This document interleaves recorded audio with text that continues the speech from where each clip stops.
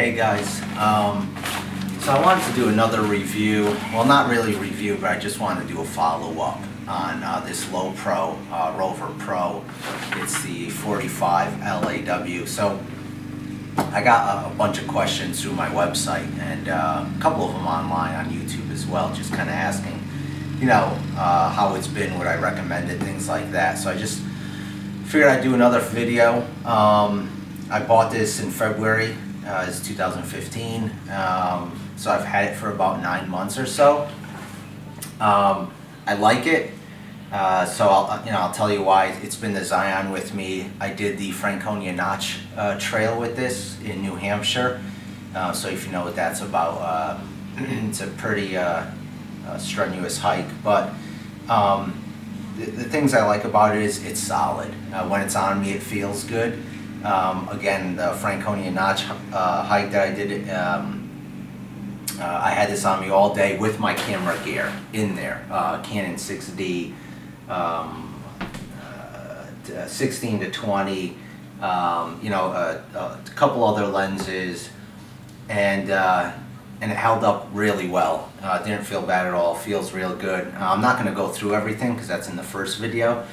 What I don't like about it, and I can't really say, you know, and it's kind of not fair, but I'm just going to throw it out there, is that the camera gear is in, you know, these separate pouches or compartments really. So if you want to come in, you got to take this, you got to, you know, take this out, put it down, grab your lenses out of there, and the same goes, you know, for this one, which holds the camera and whatnot.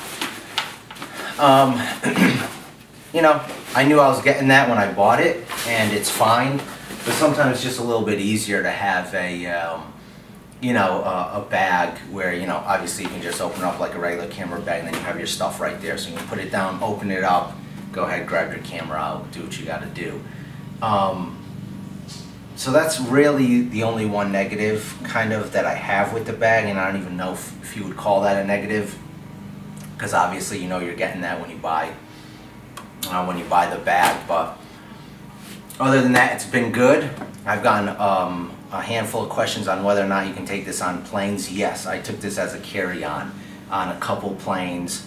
My camera gear in it, you know, stuff, you know, filled up to the front of the bag here, and you know, no one ever said anything. I didn't have any issues, anything like that. So you can definitely take it as a carry-on. And again, I bought this because, you know, I can take these out, and you have, you know, a 45-liter bag just for hiking. And I've done that a couple times as well. So I would definitely recommend it, you know, as a camera bag. But, you know, just keep in mind that, you know, you are going to have to put this down, open this up, you know, then go ahead and unzipper, you know, these containers, not containers, but holders, and then, you know, you're gonna have to pull your gear out of there. So that's kind of where I'm at with the bag. But, you know, would I recommend it? Yes. Do I like it? I do, actually. It's really solid. It's really comfortable on me. You know, I have a Tokina 16 to 28. You know, for my Canon 6D, which I'm actually using to record this video. And that's a pretty heavy lens, if you know that lens. I have a Tamron, I think it's a 24 to 70. I have a Sigma 70 to 300 that goes in here. Obviously all the extra, you know, batteries, stuff like that. So with all that in there, it feels really solid. It's snugged up on my back, and it's comfortable.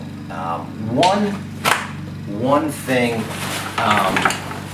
back here, you know, there's, you know, there's you know, a metal kind of wire, you know, that kind of goes down, and it's right down here. You can feel it.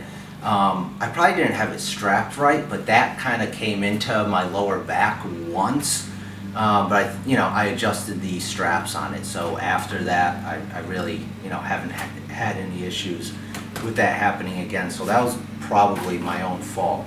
But again, other than that, it's a solid bag. I like it a lot. It's been on quite a few trips with me. So, you know, if you're looking to pick something up, again, might not be a bad option for you, but you know, just keep in mind this is where you got to get your camera gear. So you got to unzip this, open it, take these out, or you know, if you're not taking them out, unzip them. But what is nice, you know, you can just put your camera gear in here, zip this up, and then take this out with you somewhere if you wanted, which I've done that a couple times. Or you can take this. I have the other Lowepro. It's a small one. I think it's like a 30 or something like that. But you can actually take this and slide it into that bag from the top, because if you take those camera pieces out, you know, it becomes a regular backpack, so you can put this all the way down in there. So that is, you know, a positive side to having these separate, you know, these separate compartments that hold all your gear. So that's it. Just want to do a quick follow-up because I did have, you know, a lot of questions come through my website, which is alculaphotos.com. So I'll put this video up on there, on YouTube as well. So, you know, if you guys have any questions, feel free to kind of hit me up and just let me know your thoughts or whatever. So, all right, good luck. Thanks. Bye.